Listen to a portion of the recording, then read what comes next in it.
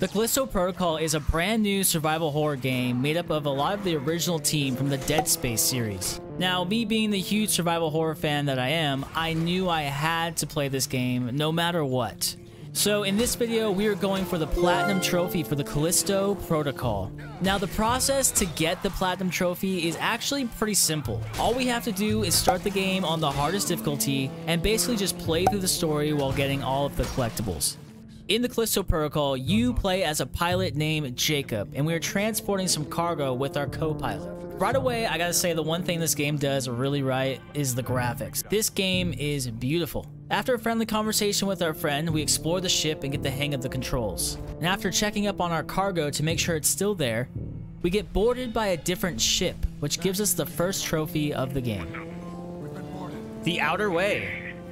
We hit the airlock to vacuum out the people trying to board us, which in turn causes major issues for us and our ship, causing us to try and land on the snowy planet beneath us. After a crash landing, we find out that our co-pilot has died, and we are boarded by the dude from the Force Unleashed video games. Remember those games? So fun. Turns out the main girl of the space pirates is alive as well, and just when we think we're going to be rescued, we instead get imprisoned for some reason unknown to us. After going through rigorous in-processing, including getting a health bar screwed into the back of our necks, we awaken in our cell with a fresh new haircut and chaos all around us. Our cell opens by itself and we step outside for the first time. After exploring the prison for a bit, we find a man named Elias in a cell, who gives us a shiv and a trophy. Desperate times. We use the shiv Elias gave to us to open the door to the control tower so that we can open all of the cells, including Elias's. Here is where we are taught about combat for the very first time. Combat in this game is pretty controversial because essentially it's all about dodging. But all you have to do to dodge is either hold left or right on the left stick. That's it. You just hold left and then right, or vice versa. After figuring out the combat, we fight our very first real enemy, and at this point, the combat seemed like it would be fun. What the hell is that thing? Oh, gross. Oh, shoot. Oh! Oh! Get out of here! Flesh wound. Yeah.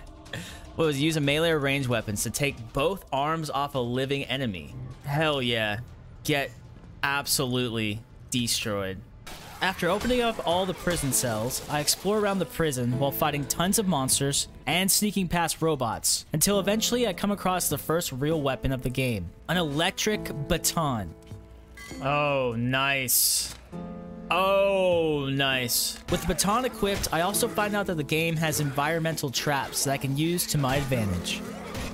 Oh, what you doing? Just hanging out? Eventually, we run back into Captain Ferris, aka the dude from Force Unleashed, and he whips us around with his force powers before being tackled out of a window by some monsters. I'm sure he's super dead and we will never see him again.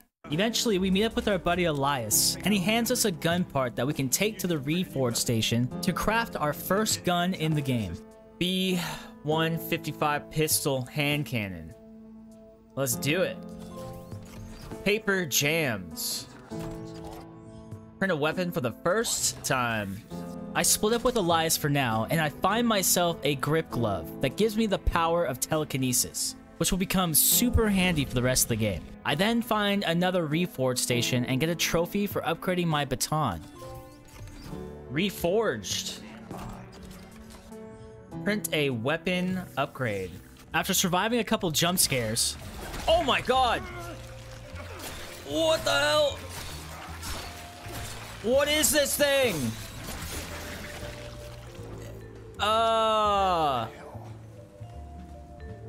That is disgusting. What the hell is that? Oh! There's another one! I use my telekinesis to throw an enemy into an environmental hazard. Yeah. Workplace hazard. Use the GRP to kill an enemy by throwing them into an environmental hazard. After that last trophy, I decided to go for a trophy where I had to throw an enemy with my telekinesis and then kill them with my next hit of the baton.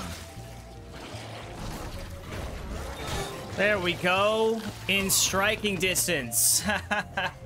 We eventually meet up with Elias again, and I get a trophy for making my way towards this area called the shoe. If the shoe fits, activate the shoe. Once inside the shoe, we come across a room where I basically have to survive a wave of enemies while I wait for a door to open. I decide to use this opportunity to practice my meat grinding skills. Your turn.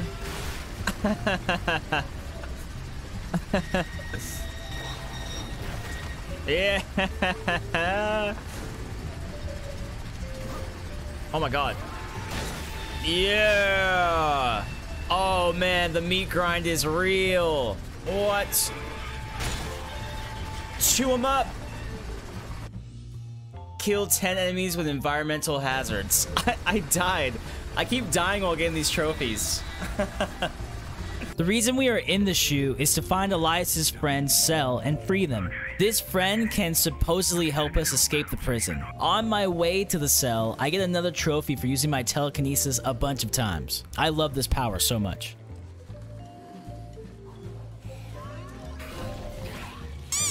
Get a grip. What's that one?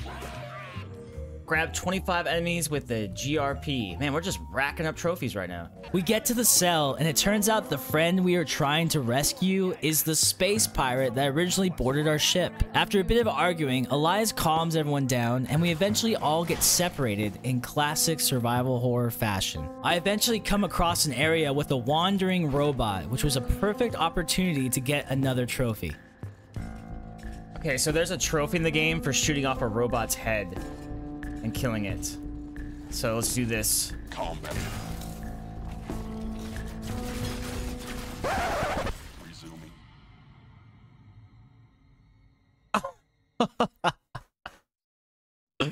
Oh my god, I didn't expect him to just be able to one-shot me though. Okay, let's try that again. Let's try that again. Like I said, there's a trophy for shooting off the robot's head. Oh my god. Okay, we're fine. Oh god. Oh god. It's on me. Where's that? Where's that? We're fine, we're fine, we're fine. Oh, how many shots does it take, guys? How many shots does it take? There it is. Terminated. Okay. Let's just pretend that first part didn't happen. After exploring a bit, we find ourselves deep underground in a sewer when suddenly we get washed away by a ton of water, which leads to a very classic Dead Spacey set piece. Okay. Oh, we're sliding. Oh, this is like classic Dead Space stuff right here. Wee. Okay. Oh, actually, probably shouldn't hit these. Oh, probably shouldn't hit that. Okay. Oh, his tailbone's broken, dude. No way. What the hell? Oh, I thought for sure his foot was cut off there. Oh my god, what is happening? Jeez. Oh, there's fans now? Oh, great. Oh my god. Oh my god. Okay, okay, okay, okay. Oh! Oh! This is still going. This is still happening. Oh! What the hell is that thing? Triangle. Oh my god. Get away from me.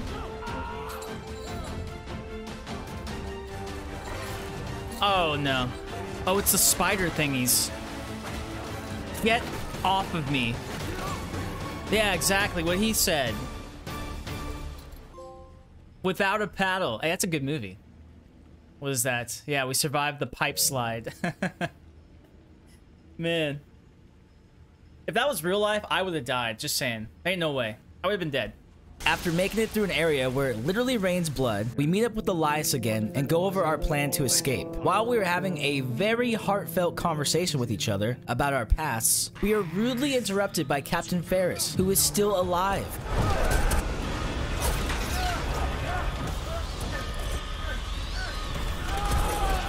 Now we find ourselves out in the cold, alone, and we need to find Elias. We wander through the snow, killing some snow monsters along the way, when we finally come upon Elias, who is dying in the snow. Jacob wants to try and save him, but it's already too late. After Elias dies, Danny, the space pirate girl, rolls up on us and steals Elias's neck health bar thing so that she can access his memories to find out how to escape. She leaves us behind and we are yet again alone. I'm so sorry, Elias. Eventually, we find ourselves in a room where Danny is trapped with some monsters. We help her kill a ton of these creatures, and afterwards have a conversation with her. We decide to work together for now to escape, and she gives us a shotgun as a peace offering. What'd she give me? It's like a shotgun? Looks like a shotgun. Yep, right shotgun. Nice. Hell yeah. We kill a ton more snow monsters and take a ride with Danny in a giant snowmobile back to our crashed ship from the beginning of the game. Once we enter the ship, we get a trophy. Crash site. Return to the crash ship. Here we are. Back to where it all began. The reason for visiting our ship is that Danny suspects the cargo we are transporting to be the cause of an outbreak on the planet Europa. We tell her we have no idea what she's talking about and show her the cargo, which is just filled with medical supplies. With that out of the way, we make our way through a facility and up to the flight deck for a trophy. In the pipe, 5x5. Reach the hangar flight deck. All right. While on the flight deck, we are attacked by the warden, and Jacob has yet again another very Dead Spacey set piece of him falling and dodging debris. After a crash landing, we awake and find ourselves rescued by Danny. Turns out we are now in Arcus, which is a secret underground city that was built below the prison. Danny decides we need to cut through the city and find our way back to the prison so we can find out why the warden wanted us killed. I follow Danny through a collapsing tower when all of a sudden I miss a jump and fall down. Come on! No. Jacob! We awaken hanging upside down and are introduced to a new enemy of the game. These guys are completely blind and usually roam in packs. They do, however, have a weakness, and that is that they are real dumb and can be backstabbed for an insta-kill. With that knowledge in mind, I make my way through this very creepy area and backstab as many as I can, which actually gives me a trophy. Does that count as a sound? I don't think it counts as a sound. Let me just get some of these backstabs here. There it is. Give him back. My sneak is maxed to 100. I sneak around a bit more while killing like a million of these blind enemies when I eventually stumble upon a secret room, which gives me a trophy. Oh my god!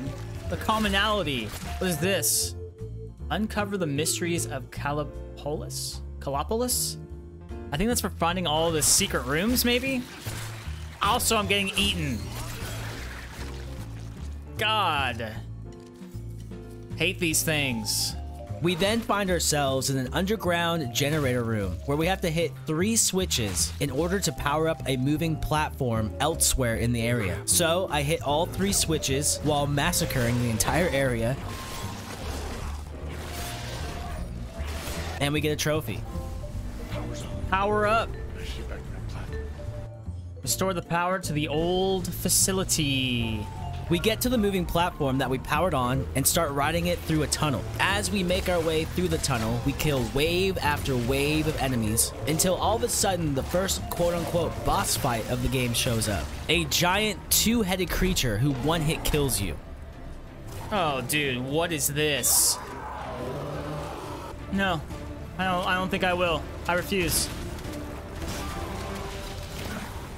What the hell are you?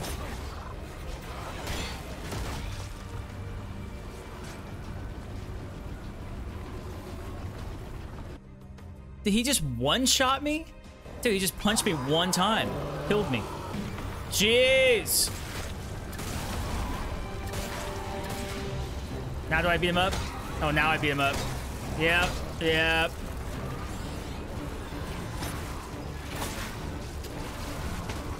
Ew, dude.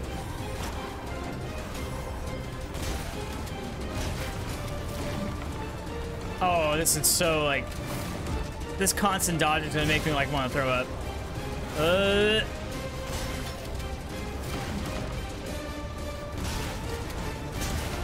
There we go. Yep. Yep. 2 heads are better than 1. Take down the 2-head. You're done, 2-head. That was honestly the constant doing this. Ugh. I'm gonna throw up. Oh my god. After the boss fight, we meet up with Danny and make our way through an underground city that seems to also have been hit by this outbreak that affected the prison. Eventually, we come across a lab and learn of the source of the outbreak, which is this giant dead alien. This giant alien was basically producing offspring that these scientists were using to try and create the next step in human evolution. Again, very Dead Spacey. We also find out that Jacob's cargo he was transferring actually did have a secret compartment underneath, which had these parasites, which means Jacob was partially responsible for the recent outbreaks. Captain Ferris then decides to stop by, all jacked up on Mountain Dew, and we get into a little tussle. After kicking his ass a bit, we escape with Danny, but she has become infected. So now the plan of action is to find her a cure and save her life. The plan is to make it up to the warden's office, and maybe he'll have answers and a cure for Danny. As we were making our way there, we were ambushed by a robot and thrown back into our cell where the game first began. Full circle. Get thrown back into the original cell. So at this point, we are nearing the end of the game, and I had a couple of miscellaneous trophies to clean up. First, I found the last of the collectibles for a trophy. Here's another collectible right here. Oh, Grim Reaper. Harvest and read all implant bios. Oh, I think that's all of the collectibles. Yes. Sick. Thank God. No more collectibles. I then fully upgraded one gun. You need a gun. All right, we fully upgraded one weapon. Perfect. And lastly, I had to take an in-game screenshot for a trophy. Mugshot. There we go. With all the miscellaneous trophies done, it was time to confront the warden. So the warden gives us this big bad guy monologue before he unleashes Captain Ferris on us one more time. Captain Ferris eventually turns into this super gross Resident Evil type monster thing, and we have to kill him once and for all. Unfortunately, I had basically no health at the start of the fight, so I really had to struggle to survive. What?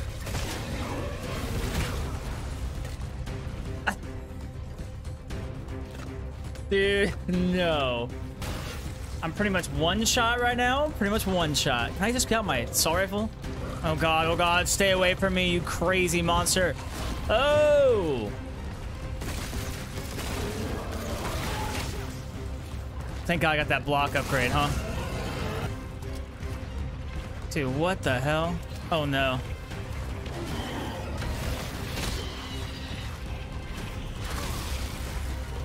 Oh no.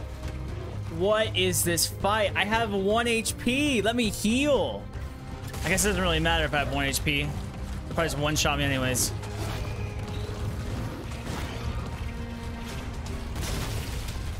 Oh my god. No way. Guys, why do I have 1 HP right now? Why? This sucks. Oh no. Oh no. Okay, so that's like, it's not negating all the damage, it's just giving me chip damage.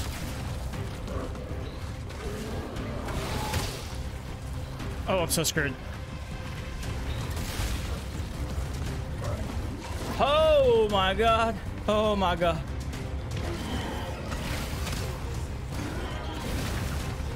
Give me that health. Give me that. Give me that, whatever that is. 16 assault rifle ammo, I'll take it. Ugh. Yes. Did we do it?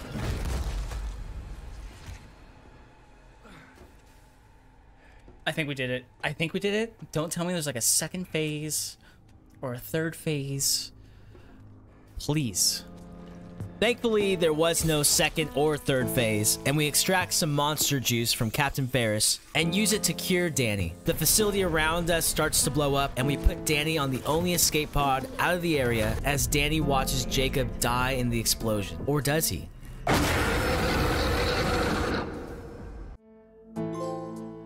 I do belong here. What's that one? Beat the game on any difficulty. Okay. The protocol is about life. Beat the game on maximum security difficulty. And it's over, Jacob. There it is, guys. The platinum. So there we have it, guys, the Callisto Protocol Platinum. I know this game's getting a lot of heat because it's not as good as Dead Space, and it's just overall wasn't what people were expecting. I gotta say, I had fun playing through this game. It's definitely more of a wait for a sale type of game, but overall, I had fun. Thank you guys so much for watching. If you enjoyed this video, make sure to subscribe for more Platinum Trophy hunting videos, and check out this video right here, guys.